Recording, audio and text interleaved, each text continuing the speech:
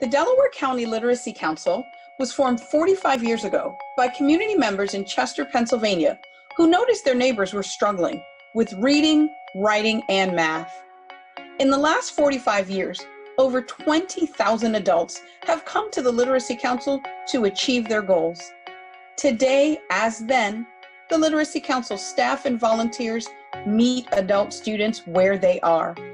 Some are new immigrants seeking English language skills so they can restart careers they pursued in their home countries. Some are citizens returning from incarceration who are ready for a second chance. Some never finished high school and hope to earn their GED.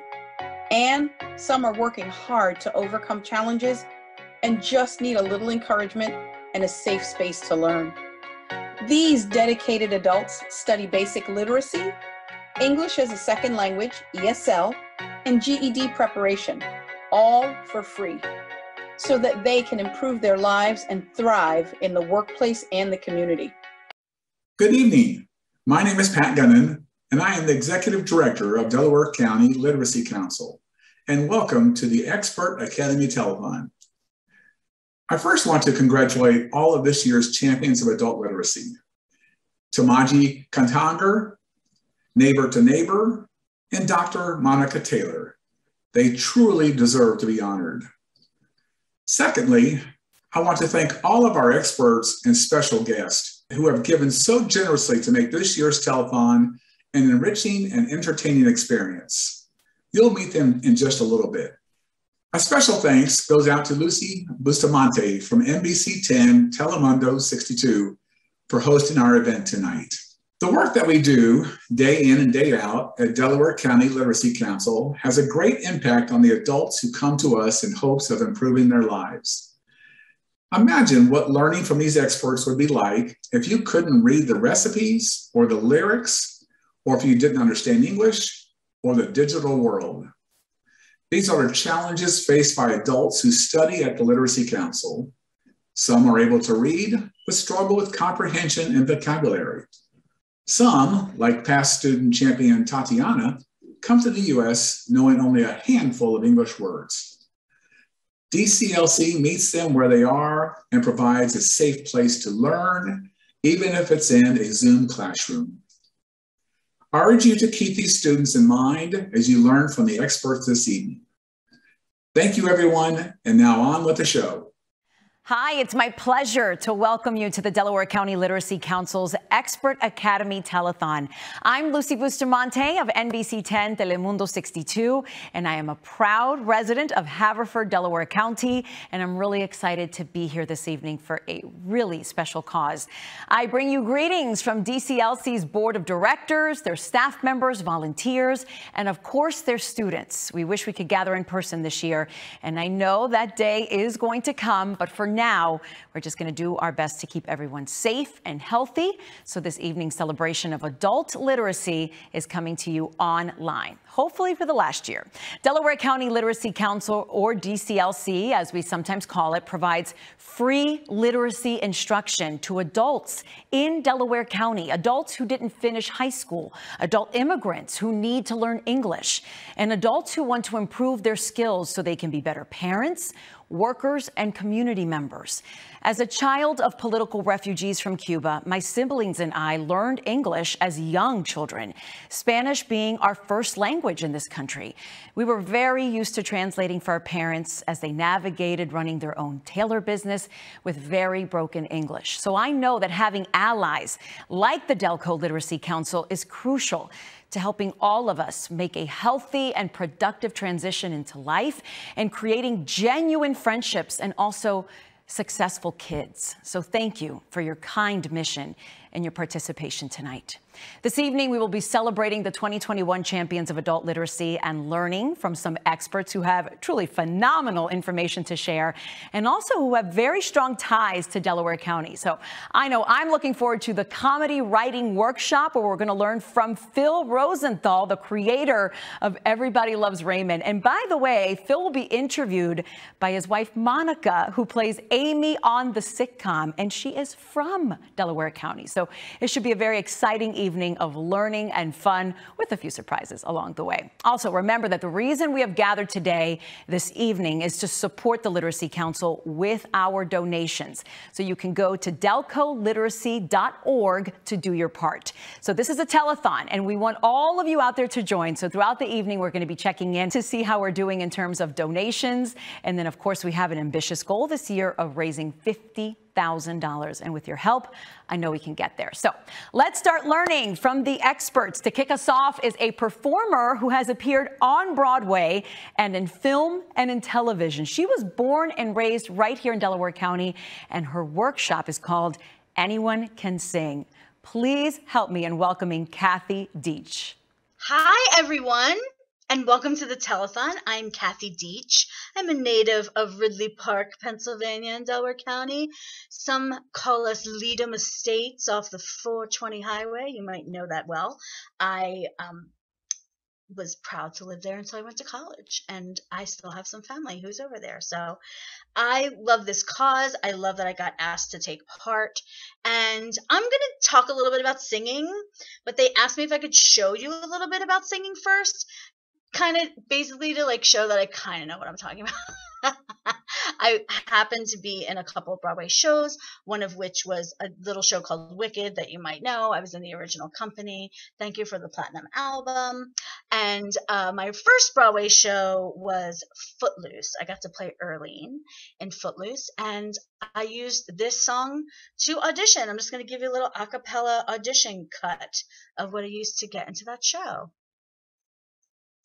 You better think about what you're trying to do to me. Oh, you better think. Let your mind go, let yourself be free. Let's go back, let's go way, oh, way back when. I didn't even know you, you could have been a too much more than 10. Now, I ain't no psychiatrist, ain't no doctor with degrees, but it don't take too much IQ to see what you're doing to me. Oh, you better think about what you're trying to do to me. Yeah, think. Am I gonna let yourself be free? Oh, freedom. Oh, freedom. Give me some freedom. Oh, freedom. Yeah. It's always weird singing a cappella, but there you go. I sang that, and I got to be in a Broadway show. It's pretty amazing. I think my Delaware County accent definitely helped me with that, by the way. Philly accents are very good to help project your voice and not hurt it. I'm just saying. So I'm not here to give you crazy insider tips on how to be on Broadway. I mean, this could help you get there, but the truth is that if you're somebody who sings in a choir or sings in the shower or would like to be a little better at their karaoke song on Tuesday nights, there are things about our voices that are universal. And I wanted to call this workshop Anyone Can Sing because anyone can sing. When I was performing on Broadway, I got to work with a company called Broadway Classroom, and I started to teach. I started to teach workshops. And then I started teaching at a BFA program that got us training in something called complete vocal technique. Now, I just want to say that I am not affiliated with the school at all. I am not an official CVT teacher, but everything that I have learned from them has been completely beneficial to my teaching, and I highly recommend it. There's an app for that. Is that all I will say? And it came out of scientists in Denmark who studied the voice for 7 years, using all kinds of scans, MRIs, while people were singing, what happens in the brain, what happens with certain muscles, what vowels make certain positions, and in your tongue, in your resonance. So I found out basically from them that anyone can sing. Basically, CVT is a technique about releasing and letting go of tension. So I know that releasing tension is really hard, but the great news is that once you do, the singing is so easy. You realize making noise is so easy, and we all make noise. So another thing about singing is that people think of us having like breaks in our voices. Like my voice only goes up to this certain point and then it stops. And that's actually not true either. Your vocal cords are the length that they are, and they vibrate at certain places where they vibrate. My vocal cords don't really look much different than yours. So there are a series of exercises that you can go through to sort of test that theory. Which brings me to my volunteers. I'm so excited to bring on to this amazing call Monica Taylor and Pat Gunnan, who are going to help me. Hello! How are you, Loverlies? Are you Loverlies good? Good. That's good. That's good. Are you ready to make some noise? Yes, sir. Do you believe everything that I've told you so far?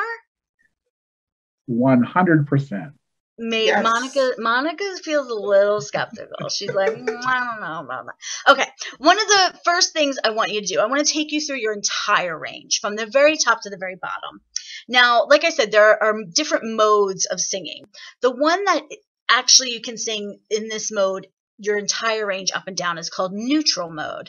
And if you've had any other kind of voice lessons, I don't know if you guys have done choir, but they usually call it head voice, probably because it feels really floaty and the sound kind of feels like it's like up here. I like to say it's like a balloon on a string.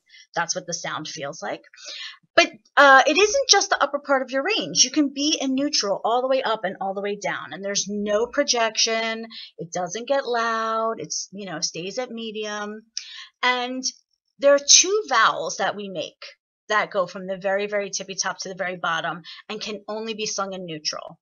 And that is a pure E vowel, e, or a pure oo vowel, hoo, hoo, hoo. And I'm talking like an oo, not ew, which is a very Delaware County thing to do. I don't know if you guys are from Delco, but we like to say ew a lot when we're supposed to be going ooh. We pronounce our ews, right?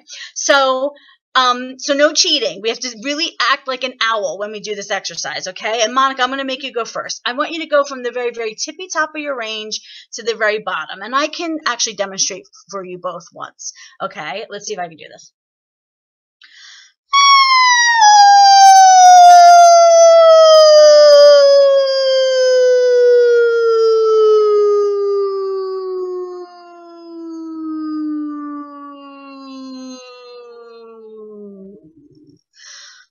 That's a bomb at the end. You might hear my dog in the background because he really likes singing too. So he's laying down, but he'll make a little noise. So Monica, do you want to go for it and try it? Sure. Let's hear it. All right.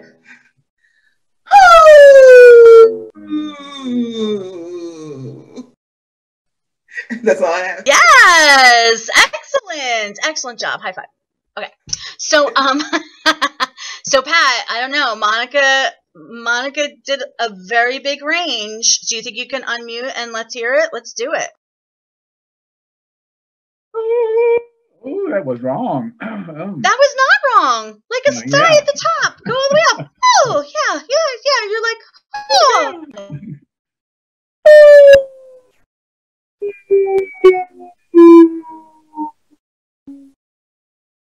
Good. Very, very good. Excellent.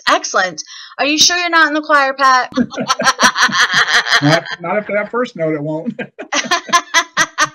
They're not going to kick you out. So that's great. So what was the next thing I want to do? So we have this interesting thing. So that wasn't really projected, right? Do you guys feel how that was like really like, oh yeah, I'm not like blowing anybody's eardrums out. I'm just keeping that really centered and really like not fancy, not trying to get someone's attention across the street. Because I all know that we can project when we want to. Yes? Hey, like, get out of my car, or whatever. You can tell the neighborhood I live in when I say that. That's the first thing I would say. Anyway, so we all know we can project our voices. So this is what happens when we decide to project our voice. CVT calls it twang.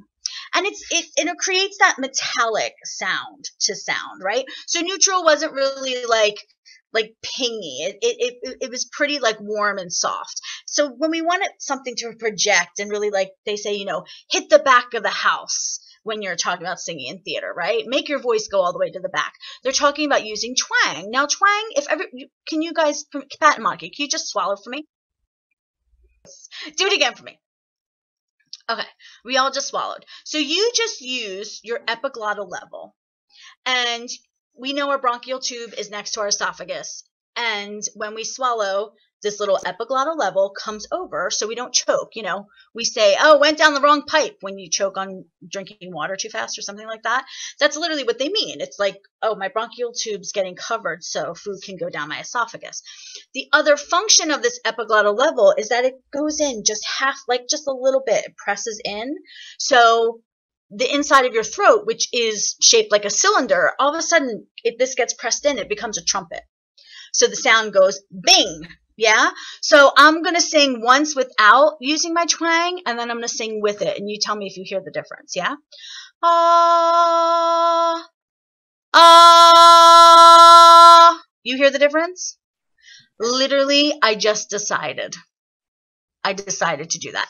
But there are some noises you can make in order to engage your twang if you're not used to projecting your voice. Yeah. So Pat, this time you're going to go first, okay? Okay. Can you make a sound like a car for me? And I will go first so you know what I'm talking about. You'll hear my nephews do it constantly. They're 5 and 6. Can you make that noise for me?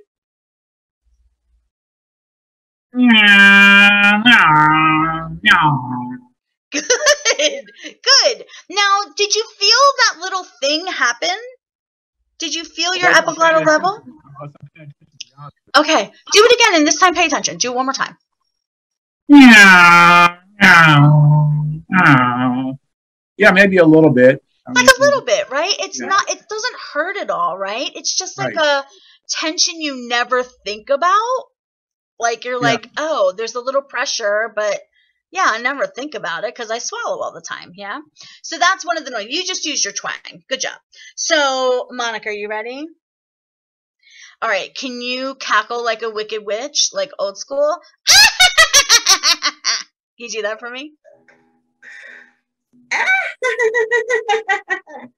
Okay, can you get nastier with it? Can you get stankier with it? Can you get like, maybe even get your nostrils flaring a little bit? Okay, I'll try. Go for it. Go for it. Good, good. Can you quack like a duck? Quack. Quack. Yeah. So you just used it. Did you feel it at all? Do you feel the difference? A little bit, I think. Little bit, little bit. All right. Now for both of you, I want you to do this. I want you to sing an ah, just like I did. Sing an ah in neutral, like we just practiced. Ah, and then I want you to project it. Ah, see if you can tap into those two things. Yeah. Why don't Pat, you go first? We'll mute.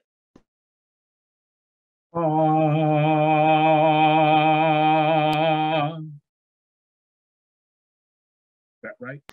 Can you do two for me? Can you do one not projected and one projected? Oh, I'm sorry. Okay. Yeah.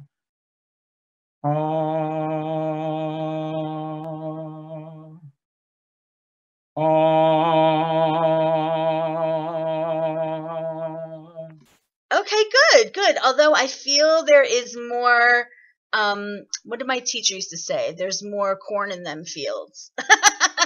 You have more projection in you. I know, Pat, you're just being kind. Okay, Monica, you got it? Let's unmute and do it. Here we go. So, and I love that Pat held them out for 8 counts or whatever he did, but you don't have to. You could do them as long as you need. They can be short. Okay.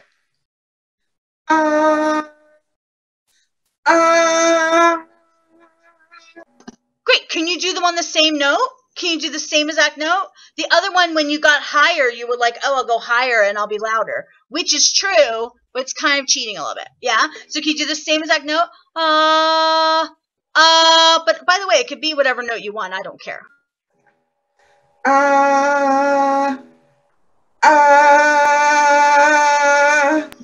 Good, good, good. Is it all making you think now? Everybody's like all thinking? Okay, excellent. Yes, good job. Good job all around. Yes, good job, guys. So there's one more thing. Oh, I wore the worst necklace for this.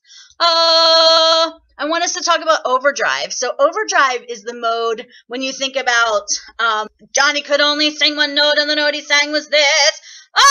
When you think about like old school Ethel Merman Broadway belters. That's what overdrive is. Yes, it's like literally sending sound through your chest.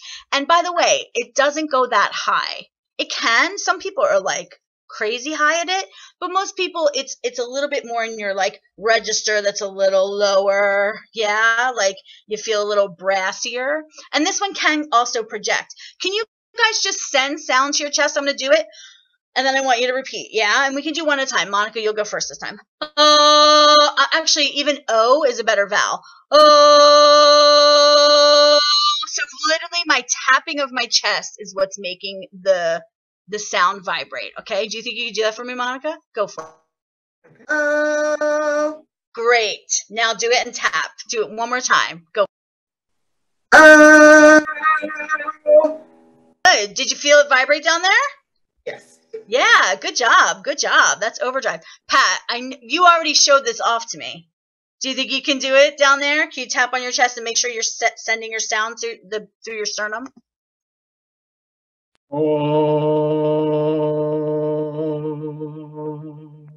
Okay, now I don't want you to necessarily do vibrato, which is level 2. We're not even doing level 2 today, but Pat's ready to graduate. So can you just straight tone, no vibrato? Only from tapping does the sound shake. Oh, almost like when you were kids and we would like hit our mouths. Yeah.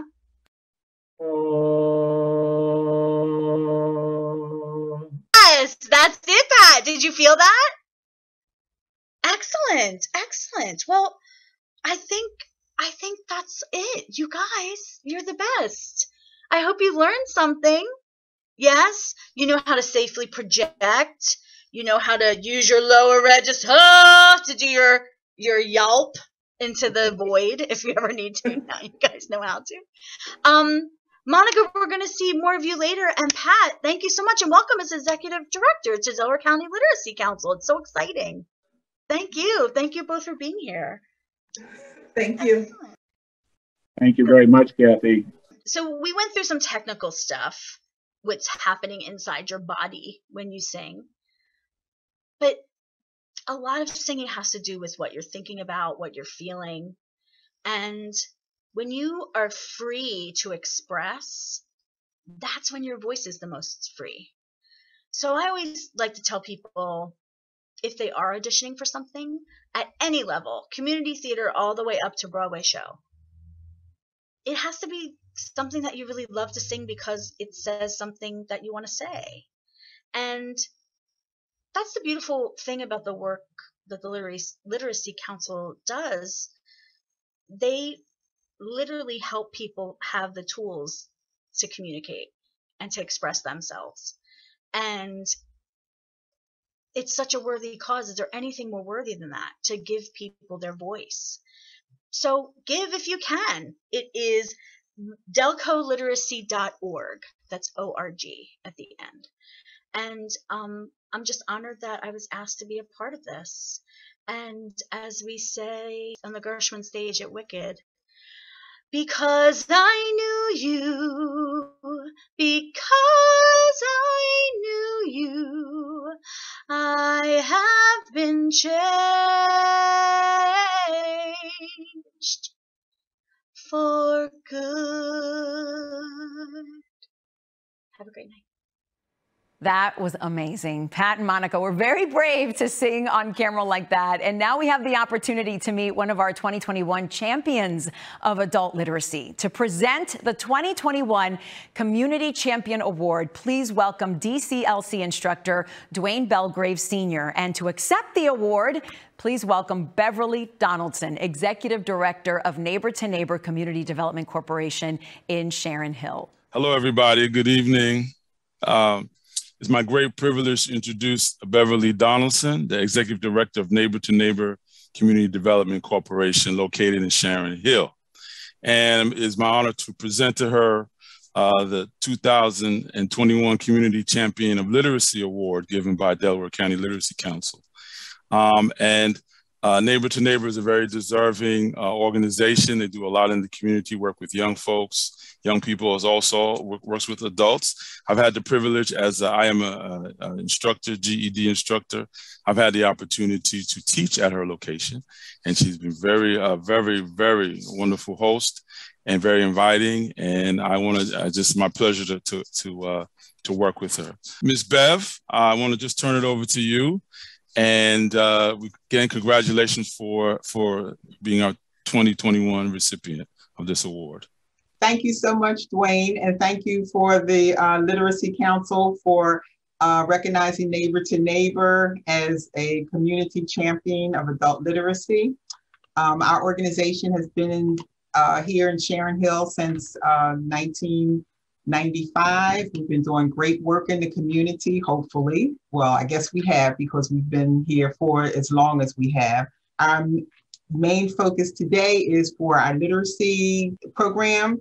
Along with taking the GED and preparing for GED, we have an authorized Pearson VUE test center where once the student finishes their GED prep, they can come right here to take their GED exam, a place that they'll be familiar with, and they can go from there. The sky's the limit for them, and we're here to help them reach their goals. Thank you very much. Congratulations. Thank you again. All right. Congratulations to Neighbor. Thank you all for the wonderful work that you do. If you're enjoying seeing all these inspiring people and guests and champions, remember, guys, we need you. Go to delcoliteracy.org, and that is where they make it very easy for you to donate your money. You can even purchase a premium package and get a personal session with one of tonight's experts. Can you imagine learning from these professionals? So we're going to see exactly how things are going so far, and also take a look at the fundraising thermometer. Here it is. Good evening, everyone. I am Kevin Morgan, and I am part of the DCLC staff. Alex and Robert and I will be checking in throughout the evening to let you know the progress. As Lucy said, $50,000. We have many generous supporters, so I'm sure we will surpass our goal of $50,000.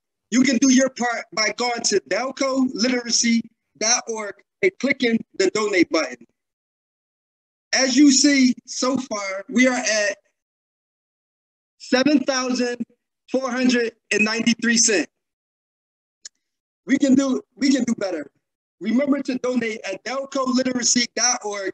The link for the premium package is there as well. Thank you. We really appreciate it.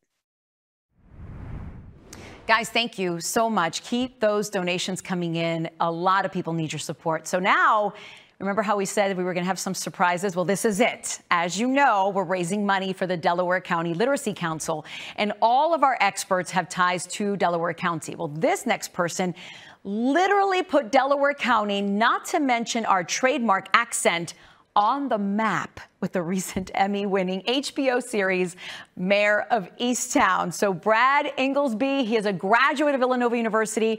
He got his master's degree in screenwriting from the American Film Institute in Los Angeles and has written the films Run All Night, American Woman, The Way Back, and Our Friend, starring Casey Affleck, John Siegel, and Dakota Johnson. Major star power here. Now, you might know him as the creator, producer, and writer of Mayor of Easttown, so starring Kate Winslet. If you watched the Emmys last month, you probably heard Kate and other actors thank him from the podium. Well, guess what? He is here, and he's going to share a message of support for the Delaware Literacy Council and tonight's event. Welcome, Brad Inglesby. Hey everyone, it's Brad Inglesby. I'm in Irvine, California at the moment, but have lots of ties to Delaware County and Chester County. In fact, I just wrote a show about the area. It's called Mayor of Easttown. I've been hanging out here in Irvine, working on a bunch of writing projects, And but all of them, they all seem to be about the area and writing about home, which always excites me the most. I'm here tonight to ask for your help in supporting adult literacy. I know myself how important it was as a child to read stories and to learn about how stories impact people emotionally. It was such an important part of my childhood. And I know right now what it meant to me and how important it is to encourage people to, of any age really, to seek out books and learn, and what that could mean in terms of second chances and also opportunities in life and just how important it is. So if you're wondering what you can do to help, well, don't just watch this telethon. You can also donate at www.telcoliteracy.org. That's www.telcoliteracy.org. Thank you so much, Brad. Follow his advice, guys. Go to delcoliteracy.org, show your support. And of course, remember, you can have access to these people if you donate. And we're ready for our next expert workshop. This one I'm really looking forward to. Chef Alex Garfinkel, who started his business out of his parents' kitchen in Wallingford, Pennsylvania. He's going to show us how to prepare tapas 3 ways. Alex is the chef and co-owner of Balboa Catering in Philadelphia, and he really, really knows his stuff. So without further ado, let's get cooking.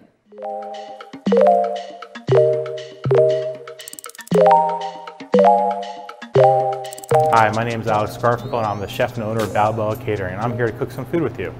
I'm here to share some of my favorite dishes from Spain with you, along with some tips and tricks along the way. The first dish we're going to make tonight is called escalivada. It can be any number of vegetables that have been slowly cooked and delicately prepared and marinated. That's usually served on top of a freshly sliced baguette and traditionally served with a young chev, goat cheese, mixed with thyme and roasted garlic. Today we're going to do that with roasted and marinated red bell peppers, which is one of my favorites. And lastly, we're going to do a quick snack with some fresh peaches and a Montenegro cheese on a little charcoal cracker that we made. So the first thing, before we get into making the escalivada, is we're going to marinate some lamb loin for tonight's entree dish we're making. Here we have some cleaned lamb loin that I marinated in something called shio koji. Shio koji is an amazing product that can help break down and marinate proteins, pickled vegetables. We use it a lot in our cooking. It has a lot of deep umami flavor notes to it. It's also a little bit on the salty side. So it's great for marinating fish and meats. And we just, before we start today, we put a little bit, about a tablespoon on top of the lamb loin here and let it sit and marinate. This is in lieu of salting it ahead of time. We are also going to take something called a yuzu koshu, which is this condiment here, and right next to it we also have something called a pepper koshu. It is a preserve also made with koji. This is made with the yuzu zest and koji rice and a lot of salt, about 7 to 8% by weight. And then the pepper koji is made with a lot of red chili peppers without the citrus zest. So we're going to take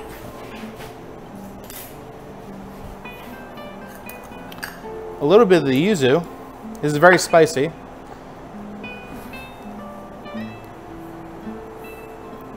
Going to delicately brush it on. We're going to brush it on both sides. Let that marinate in there. For sake of comparison, we're going to use the red koshu on the other one. And our taste testers tonight, my parents, Amy and Don Garfinkel, will get to tell me which one they like better. Just about a teaspoon or so per loin. So we're going to let this rest and sit out at room temperature for the next 15 minutes while we cook some other things. We roasted peppers earlier, and we have them here in this bowl. And one other quick thing I can show you is traditionally people roast their peppers straight over the fire, which is fine, or just in the oven whole like this. I find a nice happy balance when you slice the bottoms off and the tops off. This will allow a little bit of steam to escape and it will sit flat. We can then put a little bit of canola oil on the skin to help it roast before popping it in the oven. So we're just going to pop this in the oven and roast this off. So here we have our finished roasted red peppers. After they come out of the oven, we put them in a mixing bowl and put some plastic wrap on top. That'll allow them to steam, and it will help us get the skin to come right off. So as you can see, the skin's peeling right off. This step where you put them in the mixing bowl and let them steam for at least 15-20 minutes is definitely critical, or else you'll be standing here all day trying to pull the skin off. There we have it. Kilo bell peppers. We're then going to remove the seeds. You don't have to remove all the seeds. It's an aesthetic decision that each of us can make for ourselves. So you want to make sure, as you're looking at your roasted red bell peppers, they should appear to be roasted. You can definitely, when you're doing them straight on the fire, they can be undercooked and they're going to feel a little more firm. Then you can also overcook your bell pepper. So you really want to find the nice medium where the skin is coming off and the peppers are nice and soft. Starting to get nice and sweet. All right, once we have our clean peppers, then we're just going to do a quick julienne. And julienne is the French name for a thin slice.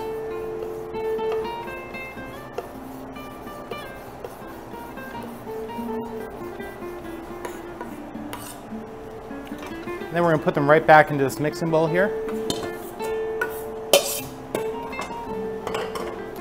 The next step is to marinate the peppers. So for that, we roasted some garlic by putting the whole head of garlic with the tip cut off into a small little metal container with a little bit of oil, a little bit of water, and just wrapped up in tin foil. We roasted that in the oven at 300 degrees for an hour and a half till it came out golden brown as we see here. So we're just going to peel the cloves out, and we're just going to pop about 3 of these cloves right into this mixing bowl with the peppers.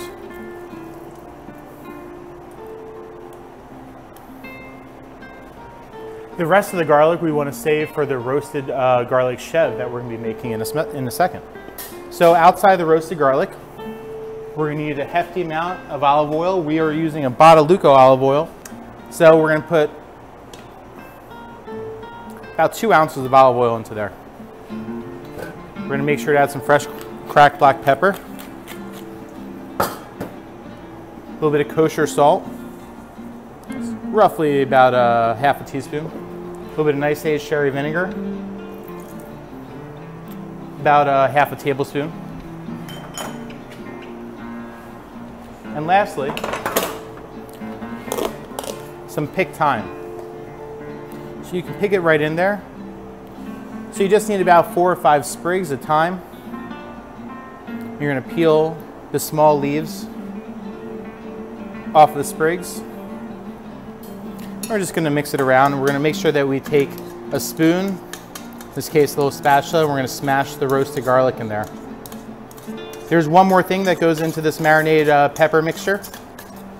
That's some fresh parsley. Now, if you're going to make this ahead of time, you can make this a couple of days ahead of time and let it marinate in your fridge. I wouldn't suggest adding the parsley until the day that you're going to enjoy it. Because we're going to enjoy this in a little bit, we're going to add it right now. So we have some picked parsley here. We're going to grab a little bunch. We're going to roll it up into a small ball, keeping it tightly in place with our fingers.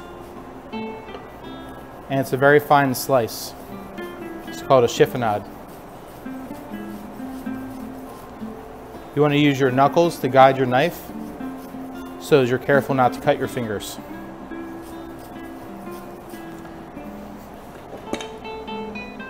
A lot of parsley goes into this.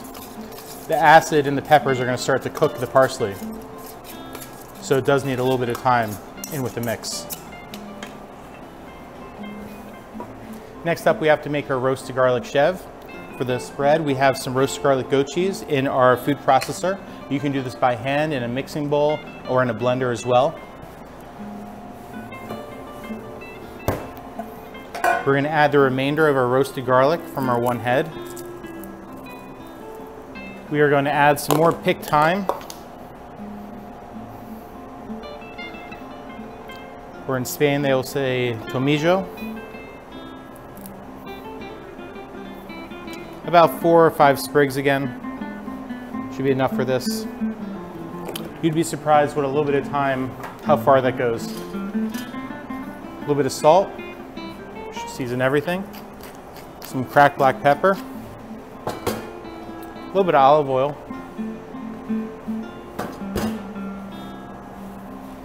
And we're gonna whip it in here.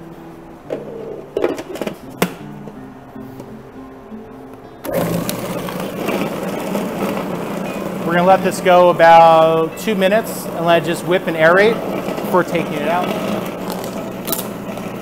I'm gonna add a little fresh parsley to this as well, just at the end.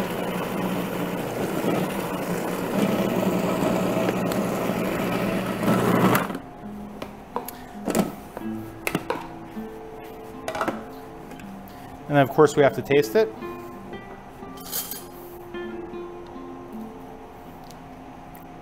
Delicious. We're going to take it out and put it into our deli pine container here for use in just a second. This stuff will last in your fridge for up to a week if well wrapped and protected. So we're going to finish making the escalivada bite right now. We have a fresh baguette over here. We're just going to cut some bias slices.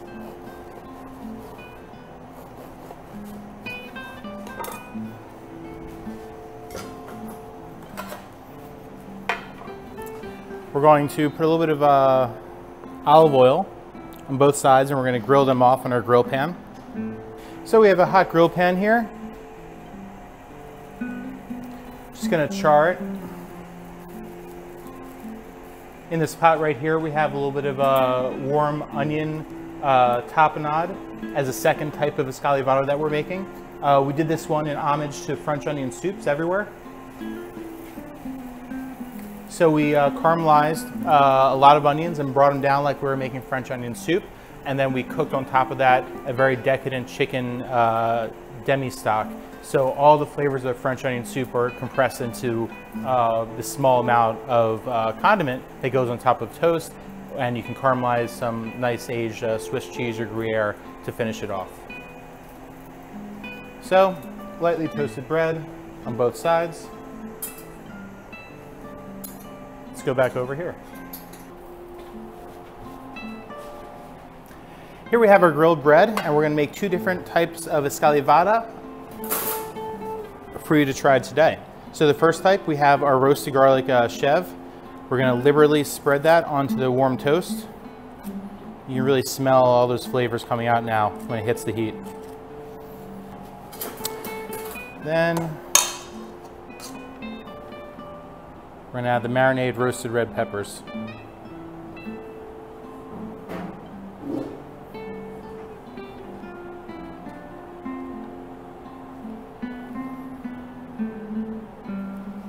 For the second bite, we have the French onion soup toast. We have our onions here, deeply caramelized with chicken stock, thyme and cherry vinegar.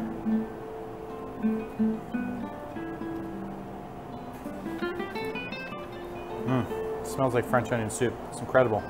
And then we have a really nice cave-aged truffle-infused cheese here.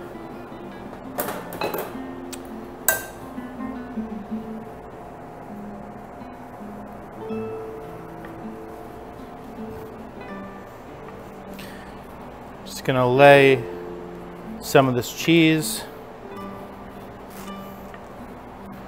on top. Then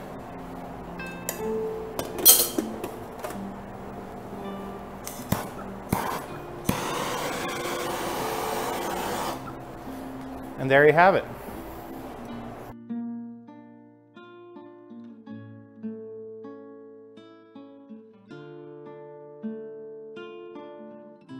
So what we have here is some amazing marinated lamb loin, along with some seasonal spring vegetables, some spring onions, and baby purple carrots. So first we're gonna slice our spring onions in half and our carrots in half so they cook a little quicker, and we have a nice flush side to char them on in our cast iron pans.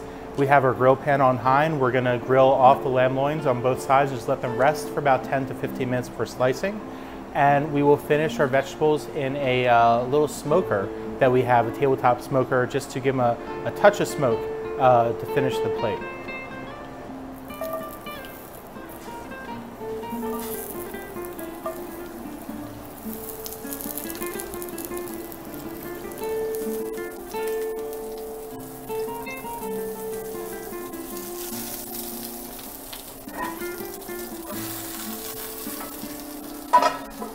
We like to add weights to certain vegetables to make sure that the flush side of the vegetable gets a nice clean sear.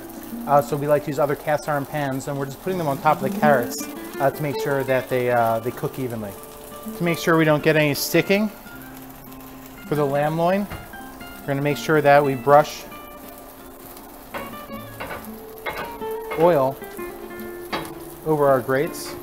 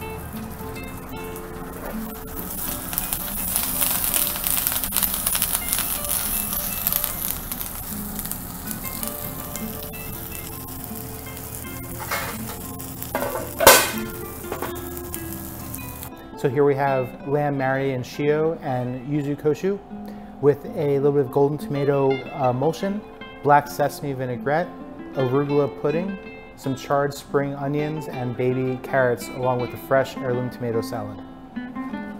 So we're gonna do a really quick snack, or a pincho, if you're in northern Spain. We have some delicious ripe peaches, Montenegro goat's milk cheese, and some charcoal crackers we have here. We're just gonna slice into the stone fruit here around the pit. I'm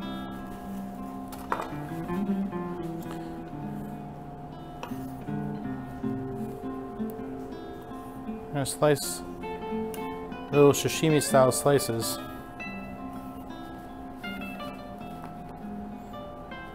To go on top of the bites.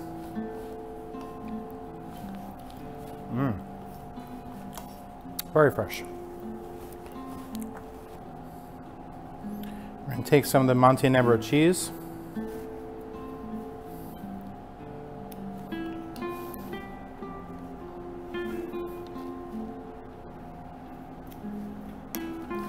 I'm just going to smear some on. The imperfection in this process can be part of the beauty of it. Sometimes it's nice when everything looks the same. Sometimes it's nice when everything looks a little different.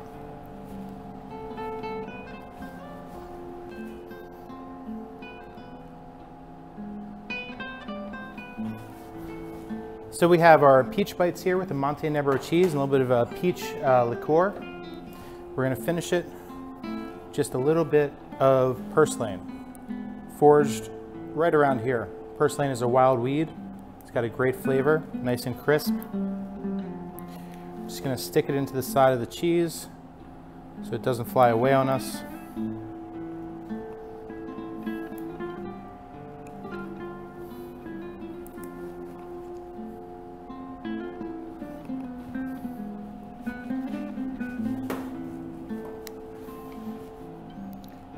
There you have it.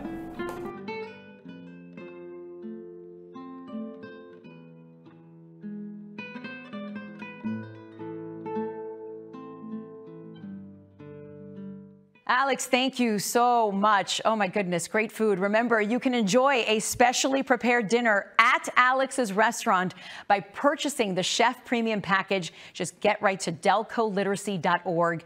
And that is just going to be a great donation to so many people who need the services. Well, it gives me great pleasure to introduce the 2021 Hometown Hero Champion of Adult Literacy, Dr. Monica Taylor. Dr. Taylor is Vice Chair of the Council, the County Council in Delaware County.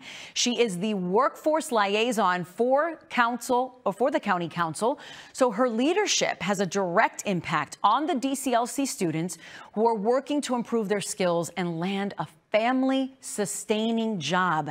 That's the big picture, a career. Dr. Taylor has also been instrumental in helping Delaware County plan and develop the soon-to-be-launched County Health Department, which is a much-needed resource that's going to benefit all Delaware County residents.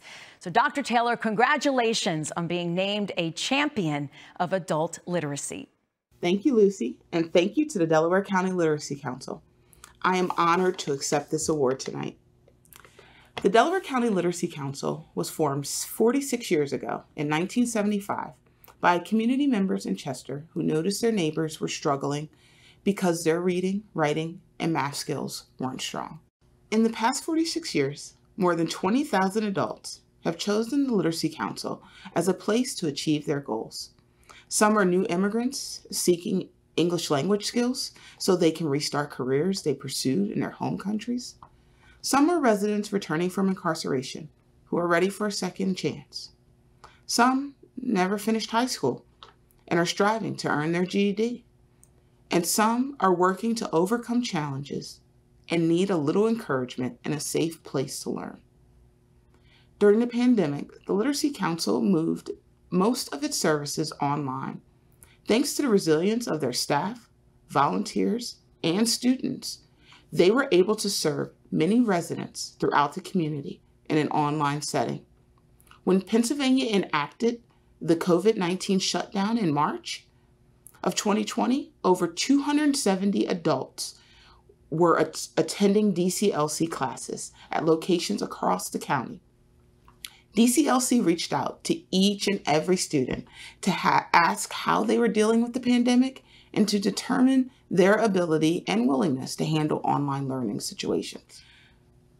Based on that outreach, students were able to successfully transition to an online learning format, and DCLC assisted students with information on how to access local food banks and other COVID-19 resources. This is remarkable. Thank you for all of your dedication. I share your passion in wanting to help our residents succeed and live healthy and meaningful lives.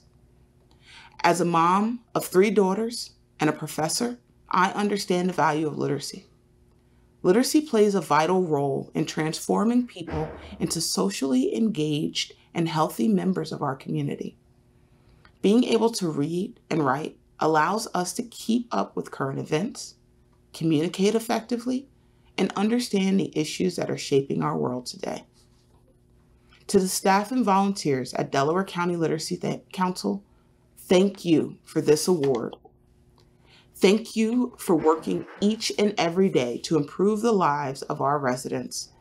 I'm honored to be named a champion of literacy, and I vow to continue to help you champion this cause around our county.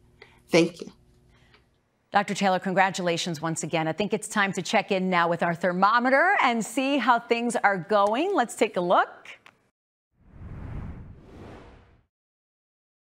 Hello, I'm Allison Preby, also a member of the DCLC staff. Thank you so much for giving. If you haven't done so, please go to delcoliteracy.org and help us reach our telethon goal of $50,000. Let's take a look at our total so far. Well, that's great. With all your help, we're up to $9,228.89. We hope you'll join all of the generous DCLC supporters and make a donation. Your gift makes a difference in the lives of local adults. That's delcoliteracy.org. And don't forget to check out the link to premium packages while you're there. Thank you so much. Now back to the show. All right, now we have a real treat for you, an expert workshop on writing for television, guys. Phil Rosenthal, the creator and producer of the beloved TV comedy Everybody Loves Raymond. He's also the creator and the host of Somebody Feed Phil, which is an unscripted documentary series currently running on Netflix that combines his love of food and travel with the really unique brand of humor. So Phil is married to actress Monica Horan Rosenthal, a Delaware County native, and everybody loves these two. Fans of Everybody Loves Raymond will recognize Monica as Amy McDougal Barone from the show. Monica actually has been very gracious to moderate the workshop by interviewing her own husband, Phil, about comedy writing. So please enjoy this revealing look inside the mind of a comedy writer writing for television, how I made my life into a sitcom. Hi, and welcome to the Delaware County Literacy Council Expert Academy Online Telethon Masterclass, Writing for Television, How I Made My Life into a Sitcom, with the creator of Everybody Loves Raymond, Phil Rosenthal.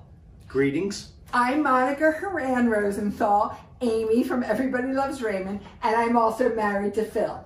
What a coincidence. Oh, Phil, thank you for joining me in the family room for your class. I was here anyway. Did you like the title, by the way? I think it's a very classy title. I came up with that. Makes me sound very good. You're very good. Thank you. Very good. And I thought, Phil, that we could use your book, You're Lucky You're Funny, How Life Becomes a Sitcom, as kind of like a little template for the class. Yes. And I did want to mention that in the book, you do refer to me as your sweet and lovely bride, Monica. That was written a long time ago. Very long time ago. But she's still sweet and lovely and a beautiful shill for the book. Well, I thought it was a good tie-in with the Delaware County Literacy Council. Yes. And I think we'll be sending your book to the council. Yes. So, Philip. Yes. This is a class about writing for television. Yes. So I think we would start with the question, did you always want to be a writer? No. What did you want to be? I thought I was going to be an actor. I thought I would be a comedic actor because that's what I saw on TV. I watched The Honeymooners and the Dick Van Dyke Show and shows like that and All in the Family, and I thought, oh, they're funny. I want to be like them. So that's what I pursued in school, and I was encouraged to do so. I was a big star in high school and college, and then when I moved into New York after college, New York didn't care that I was a big star in high school and college. And so I struggled for several years.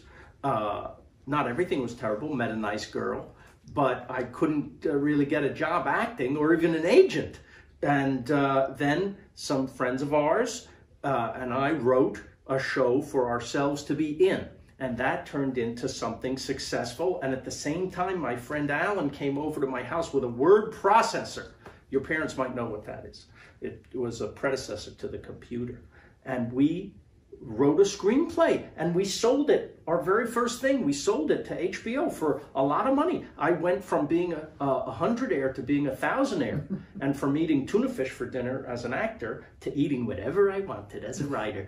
And so that decision was made for me. Then I moved to Hollywood and I, started to write spec scripts. A spec script is a script you write for free to demonstrate that you know how to write a script. And there are classes you can take in how to write a specific sitcom, for example, or if you're a drama writer, there's classes you can take to write dramas or novels or screenplays. So I always recommend that to people.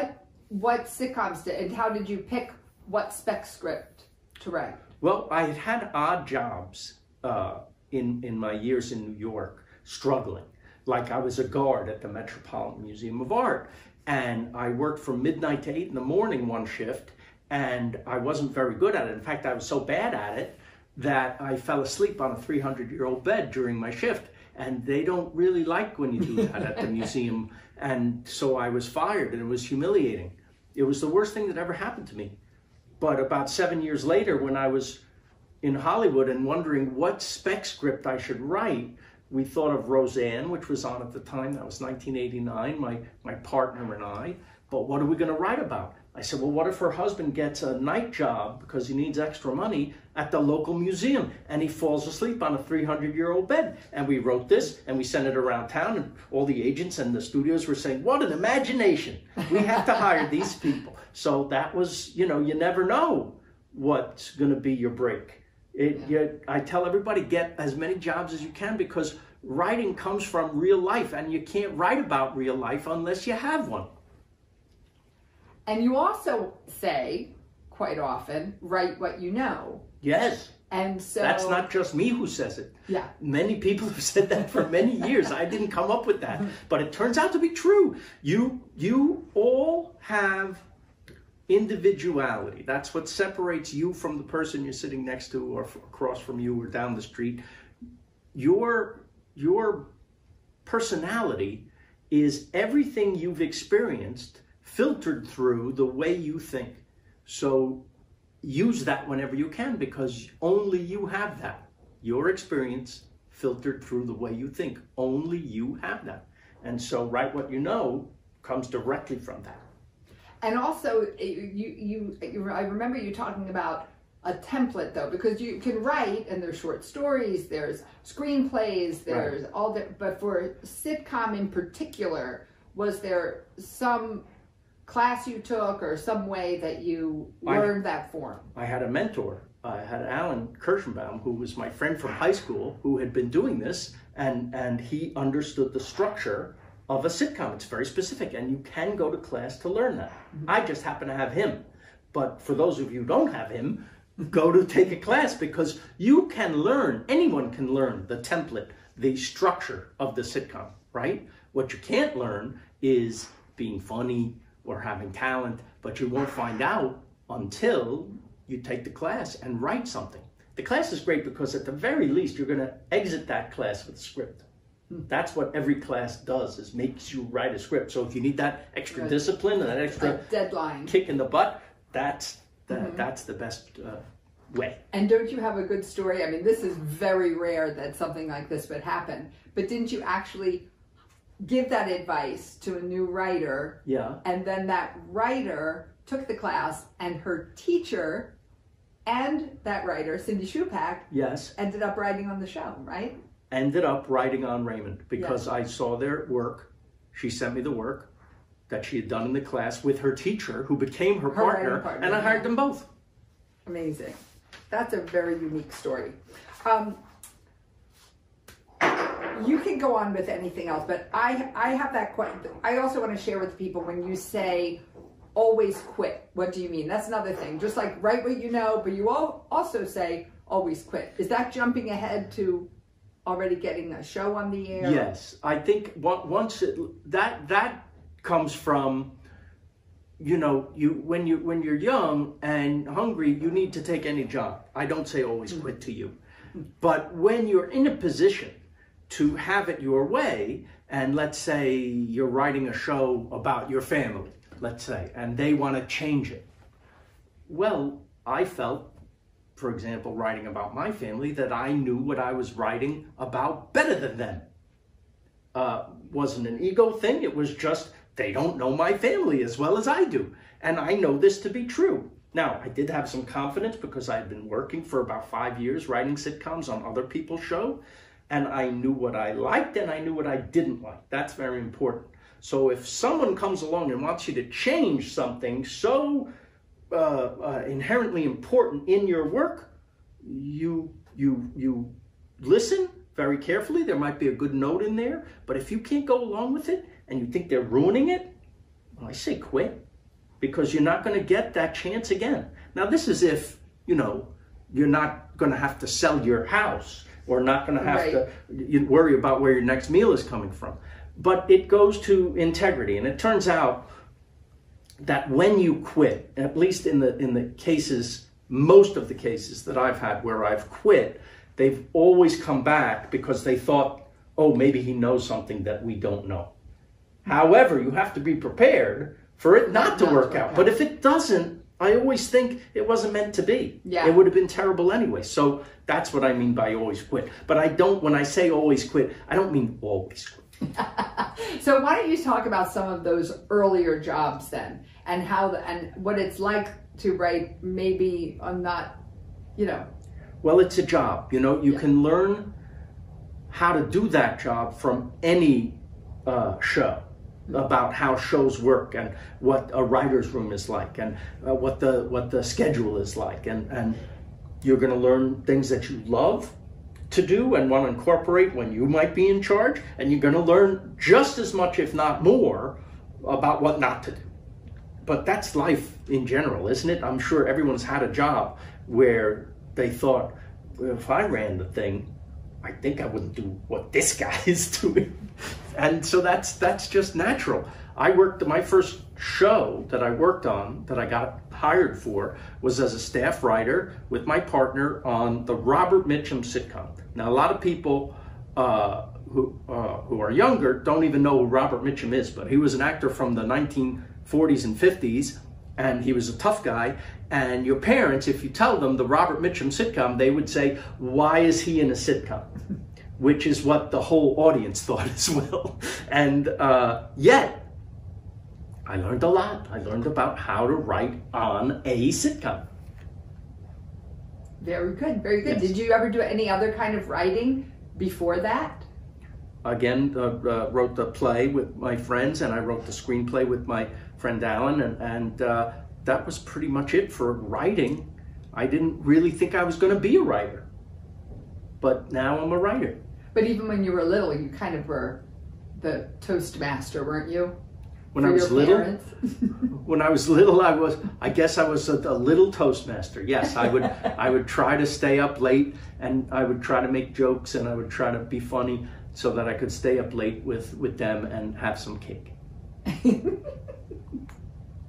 So is there any other advice, especially now I mean, Everybody Loves Raymond, what year did that premiere? Was it 90? 25 years ago this year, yeah. 1996. Congratulations. Congratulations to you, Amy. Thank you.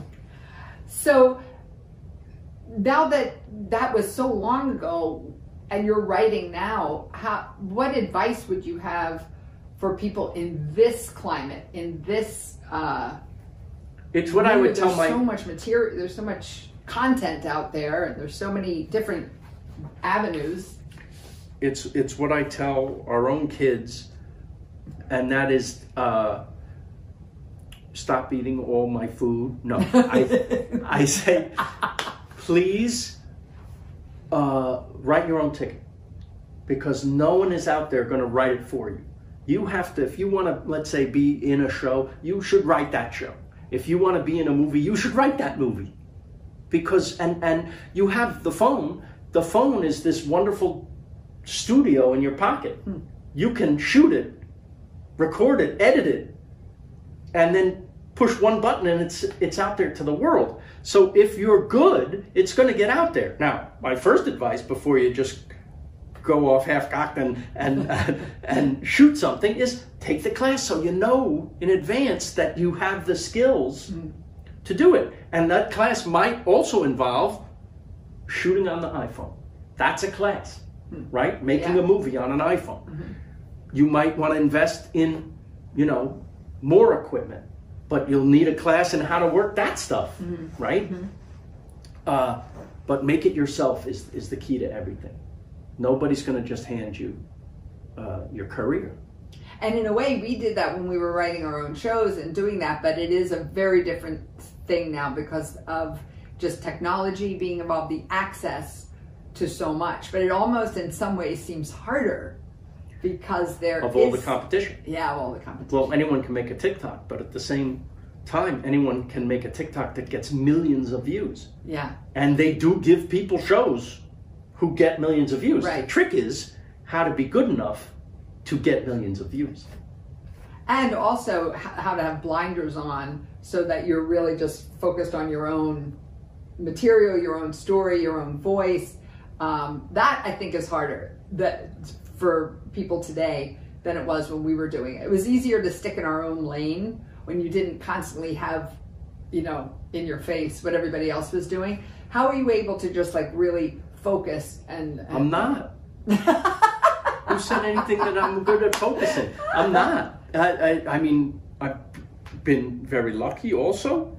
You know, luck is a good part, good thing to have. I recommend being lucky. But we were always confronted with, maybe not to the extent where you can see how everyone in the world is doing compared to you nowadays, but we had our friends and they were either doing better or worse than us, and we you know, if you're a human being, you can't help but compare your progress to other human beings. It's just way easier now to maybe what your point is to get distracted. The phone can also be this, you know, it's this powerful tool that we can use for good, but it can also be the worst distraction in the world. Even the computer that I write on is connected to the world's biggest distraction. Yeah. So that's hard. So when you say you're focused, no, I jump at the chance to look at the internet and do anything else but write. And one of the things that's really funny to me is when he started, you wrote like Mark Twain. You would be in bed with the legal pad writing, and that was a discipline. I'm exactly like Mark Twain. On that note, Philip, is there any other wisdom you'd like to impart to the students? I'm going to give you the best advice I ever got, and it was from an old showrunner that I worked for. When I was writing the pilot of Everybody Loves Raymond, I asked him for advice, and he said this: do the show you want to do, because in the end, they're going to cancel you anyway. That's my advice to you. Do the show you want to do. That's a philosophy of life. Live your life, people. Excellent. Thank you, Philip. Thank you, Monica. You're welcome in my house anytime. Sure. And thank you all for watching Philip's Masterclass, and thank you for supporting the Delaware County Literacy Council. That was amazing. Phil, Monica, thank you both. Just a great time watching you. And now it's time for a quick look at the fundraising progress at this point. Good evening, everyone. I'm Robert Lee, and I too am a member of the DCLC staff. I hope you've enjoyed all the great workshops. We're here to celebrate adult literacy and support the free literacy services provided by Delaware County Literacy Council. Thanks for your generous donations.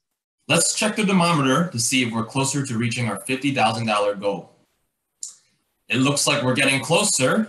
Your generosity has helped us get to $11,582.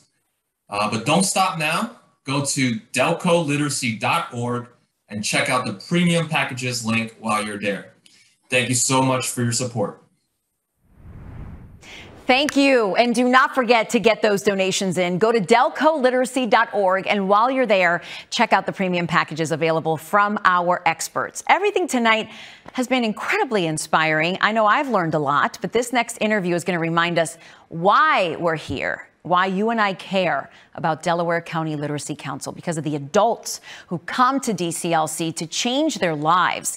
and you're actually about to meet one of those amazing people. We're now going to honor our student champion, Tamaji Kentangar. Tamaji has reached some significant milestones since coming to the United States just a few years ago. His hard work and concern for others is just compelling. So to hear all about it and to celebrate Tamaji as the 2021 Student Champion of Adult Literacy, let's welcome Tamaji, who will be interviewed by Everybody Loves Raymond star, Monica Horan Rosenthal. Hello, I'm Monica Horan Rosenthal. You remember me from earlier. Right now, it is my privilege to introduce Tamaji Kentangar. Tamaji is the 2021 Student Champion of Adult Literacy for Delaware County Literacy Council. Tamaji is originally from Chad in Central Africa, and he is pursuing a career in supply chain management and logistics. An incredible human being. I am so happy to introduce Tamaji. Thank you, Monica. Thank you for having me. So I think the first thing that I want to know is how you came to find the Delaware County Literacy Council. What brought you here? Thank you for your question. When I arrived at the United States of America, the first thing I thought was to improve my English communication. So I used to travel to New York twice a week to learn English at American Center Language. And my friend Rene Erickson told me about the Delaware, the DCLC. And since then, I became a member of this entity. What were your, when you came here, speaking English obviously is a huge goal, but what was your greater goal in coming here in the first place to the United States and to also use the language that you are learning? Yes. In 2008, I was watching the TV and I saw children were dying because there was a lack of logistician. So I decided to let the construction job that I had before and apply to save the children. When I went there, we were working in front line, and we lost our manager. And since then, the office was closed. And I applied to UNICEF to work for the children. Since I came to visit my wife here in the United States. And when I arrived, she complained because I used to see her every 2 years. That's why I decided to go back and start learning and to help me adapting to the new life in the United States. Wow. You're a marathoner, not a sprinter. That takes a lot for 2 years to get together with your wife and to be so devoted to your work. You're a global thinker. It's very clear. So that's a lot of work. So you were working for UNICEF at that time before you came here and saved the children. Wow, that's amazing. And so what was the process, if you don't mind my asking, that you went through with the council when you found out this through a friend? And then what was the first step? And then how did it evolve to these other career advice, and what kind of advice and how is that, what were the logistics, I guess I should say? Yeah, first when I arrived at the center, they tested me. I passed the test and they show me which level I should be. Mm-hmm. So after the test, I was with the teacher, Khalil, for some time. And in meantime, when I was taking class, I was also registered with Wilma, my employment coach. So we were working on resume, motivation letter, and also on the career, because I did construction. And as I explained you, since I discovered that the need for logician is important, my goal is to have a degree in operation and supply chain management. You know, your story, excuse me, is it's so inspirational on so many levels. I mean, just the ability to locate it, react, respond to an issue that you're observing, and you already made a living, you had a job, you with construction, and now you are deciding to build something else entirely, and the work it takes and the humility it takes to go back and learn, and being in that position of the unknown.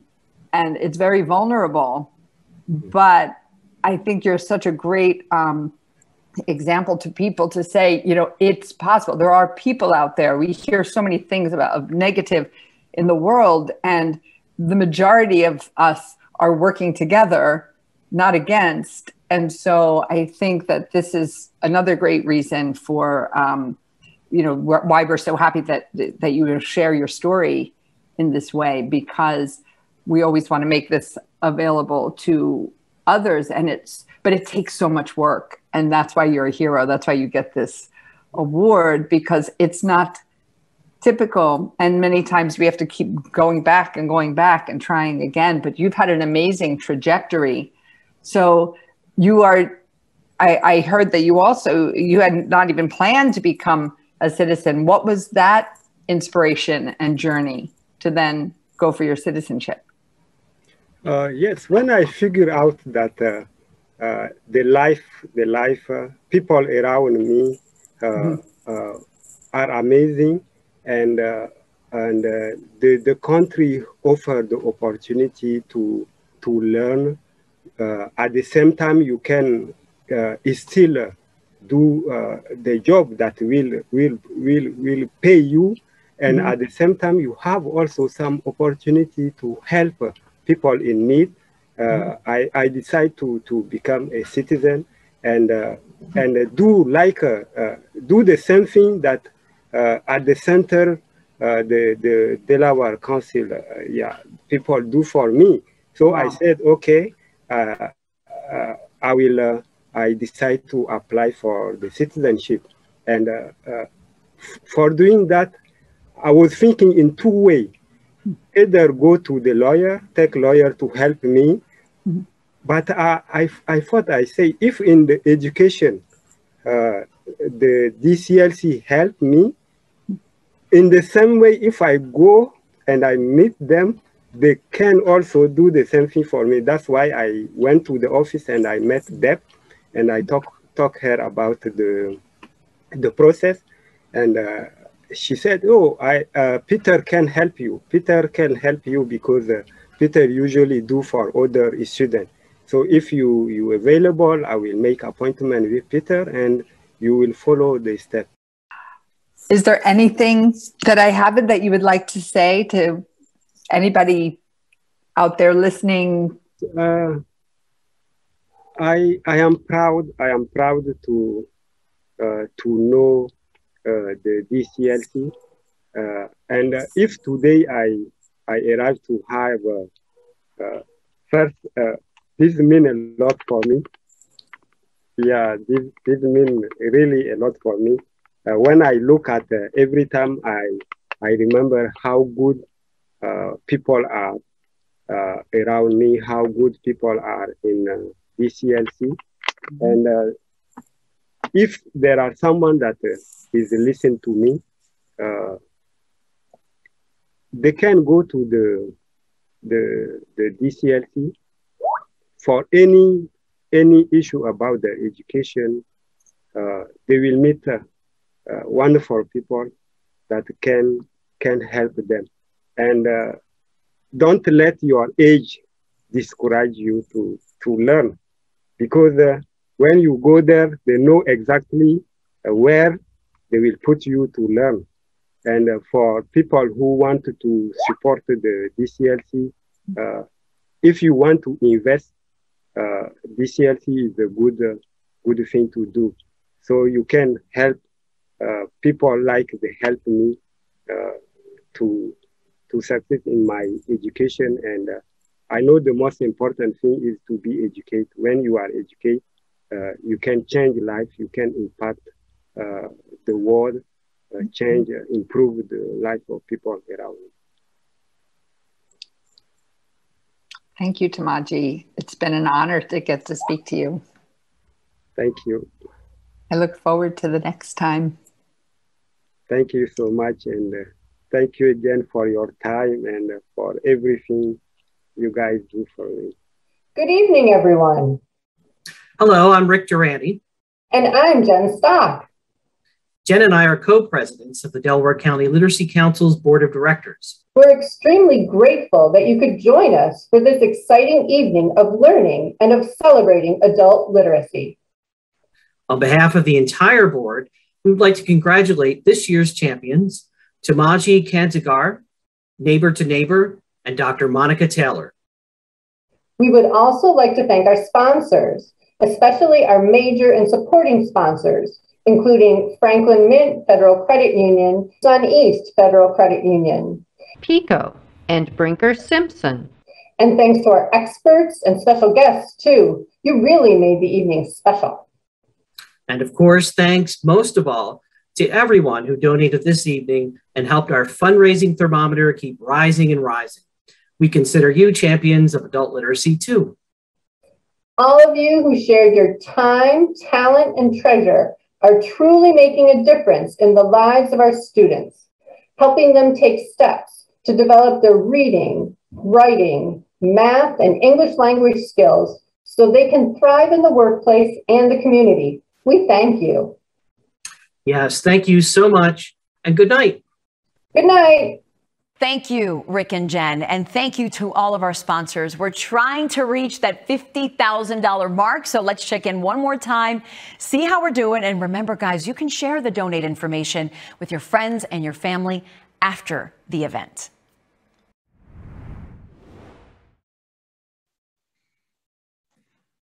On behalf of Allison and Kevin and myself, we want to thank you so much for your generous support this evening. It's drum roll time.